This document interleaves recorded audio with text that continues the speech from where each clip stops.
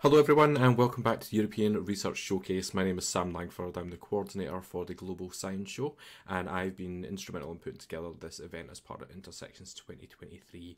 Over the next 2 days we've been sharing researchers from all across Europe, showcasing who they are, what they do and why it's awesome. So whether it is video content like this, profiles being shared, threads that have been written, loads of different ways that you can engage with researchers all across the EU. Now, I'm really delighted to be joined by another guest to find out a little bit who they are and what they do. So, Yasina, hello, how are you doing? Hi there. I'm doing well. Thanks for having me.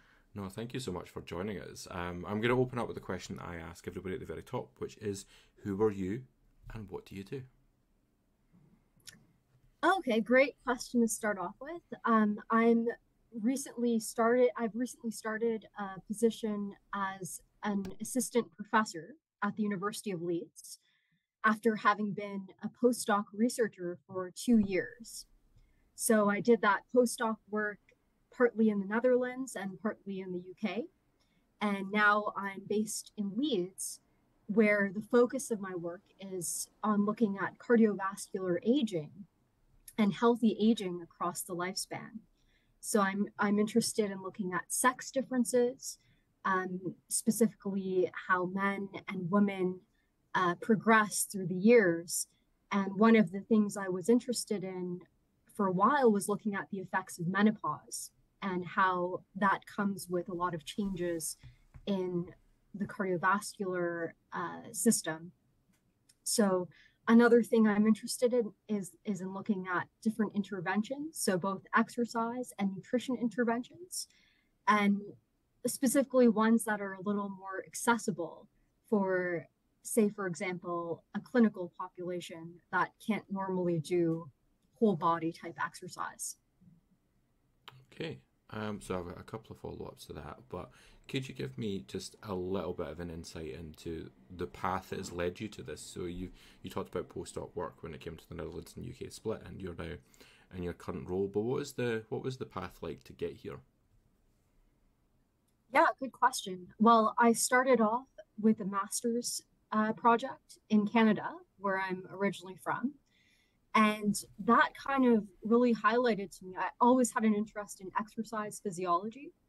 And during that time, that really highlighted to me my interest in maybe applying exercise in more clinical populations. So, for example, cardiac rehabilitation, and also in the prevention of cardiovascular disease.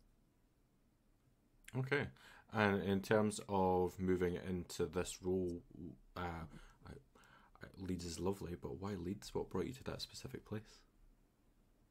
Yeah, that's also another good question because I never kind of expected myself to end up in the UK. But because I was doing my postdoc in Liverpool, I just had access to a lot of the job posts that were in the area. And this post came up that was just such a perfect fit for the work that I do and the tools that I use that I felt I had to apply. And it was, yeah, my first application into an assistant professor role. And it was a success. So, Oh, amazing! That's really exciting. In terms of, you mentioned looking at the menopause and sex differences in cardiovascular health. What sort of level of knowledge do we have about the way that menopause has an impact on cardiovascular health? yeah, there's actually quite a lot of research out there showing that with the loss of estrogen that accompanies menopause, you start to see this acceleration in cardio and vascular aging, in impairments to the vasculature and to the heart. And these changes can be rapid, and depending on where someone is in the transition of menopause and how far along they are, it can present quite differently. And also in their response to exercise interventions can be quite different, depending on how long after menopause on the spectrum of menopause they are.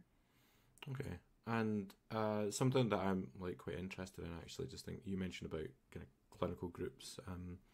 What particular groups is it you're looking to work with in this role that you're in? Is it something that's going to be localized as well, looking at populations in the UK and how they're impacted, or is it a wider scope?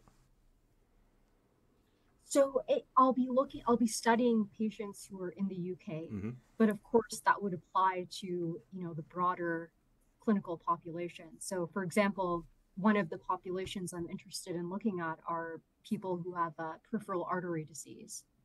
So these individuals can have blockages in some of the peripheral arteries. So for example, in the legs, and that can make it very challenging to walk. And they often get something called claudication. So with that comes a lot of pain upon walking. So we're looking at different types of exercise interventions and perhaps even nutritional interventions that could improve blood flow and lessen their symptoms. So one of the things that I looked at in my postdoc was looking at these local forms of exercise, like hand grip exercise. So simply using a hand grip kind of like this, if you can see, and we showed that doing like contractions, like dynamic type exercise, can actually, over a period of time, show some protection to the vasculature. So I'm looking at applying these more, easy to do type exercises in this population that might not be able to do a full walking program or, like I mentioned, the whole body type exercises. And something I looked at in my PhD was a dietary nitrate supplement, and that was in the form of beetroot juice. And so, vegetables and roots that are high in dietary nitrates are known to increase nitric oxide in the body. And nitric oxide is a very powerful dilator of blood vessels. And so that was one of the supplements I worked with as well. And that was done in women, actually, in postmenopausal women.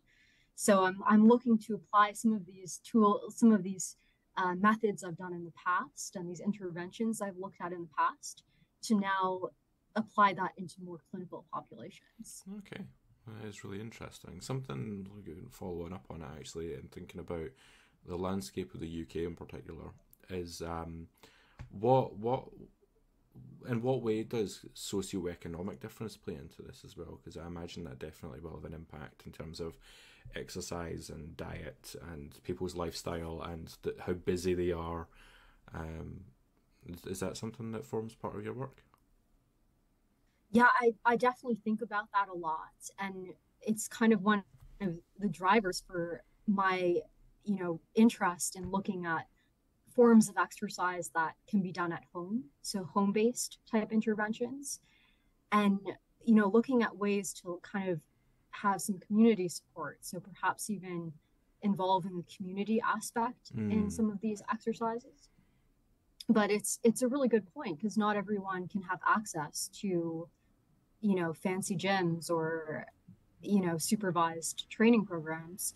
Another thing I'm learning about in the UK is that depending on what region you're in, you might have access to various different things. So you might not have access to a supervised exercise training program in that region in the UK. So then it becomes kind of unequal.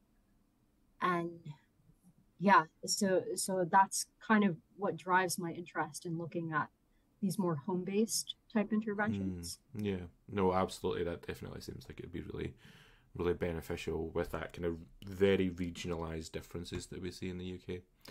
Coming back to the day-to-day work, what does an average day look like for you in this role?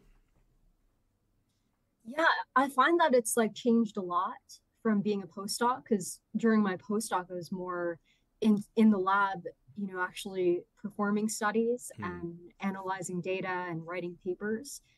And now it's kind of changed in my new role, especially because it's a new role that I need to think more about bigger picture type stuff. So So identifying grants and writing grants and looking for collaborations and people who might do something that could add to the work, something that I don't have expertise in, but perhaps they do. And an example of that is, I kind of want to add some cognitive measures into my work. So I'm in the process of identifying someone locally who can help me looking at some of those measures as well. So I find it's a lot more writing and more kind of big picture thinking.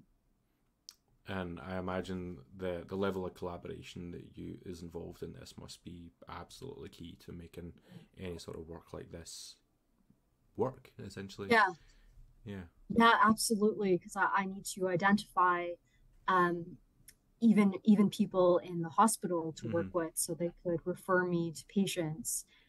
So local groups as well. And like I said, if I want to add some more novel measures that I don't have expertise in, I need to identify those people who can help me there. Oh, amazing. Well, the time rapidly runs away from us whenever we're doing these, so we are coming towards the end. There's one last thing I wanted to ask, which is if you had the 30 seconds, an elevator pitch to tell the public audiences about your work, what's the one thing you would tell them?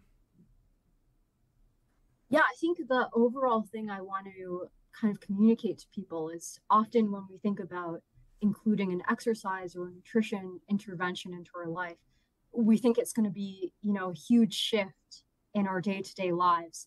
When in our lab, we're showing that even, you know, these single forms of exercise and very short durations of exercise can already have an impact and can already improve your response to injury and to other things as well. So it's not a lot to do in order to receive benefit, and I hope that I can change people's perceptions on it.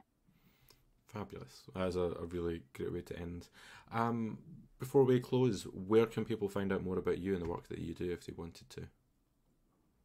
Yeah, so as I mentioned, I'm now at the University of Leeds, and so if people want to find me, they can definitely find me on LinkedIn. That would be a great place to connect with me. Fabulous. Thank you so much, Yasina. Folks at home, thank you so much for watching along. If you've got any questions for any of the researchers that we're sharing today and tomorrow, then you can leave them in the comments either above or below, depending on the platform that you're watching on. And if there's anything that we can pass along, we absolutely will do. But please do check out all the other content that is going out as part of the European Research Showcase. There's loads to check out, loads to engage with. But for now, take care, and we'll see you all again very soon.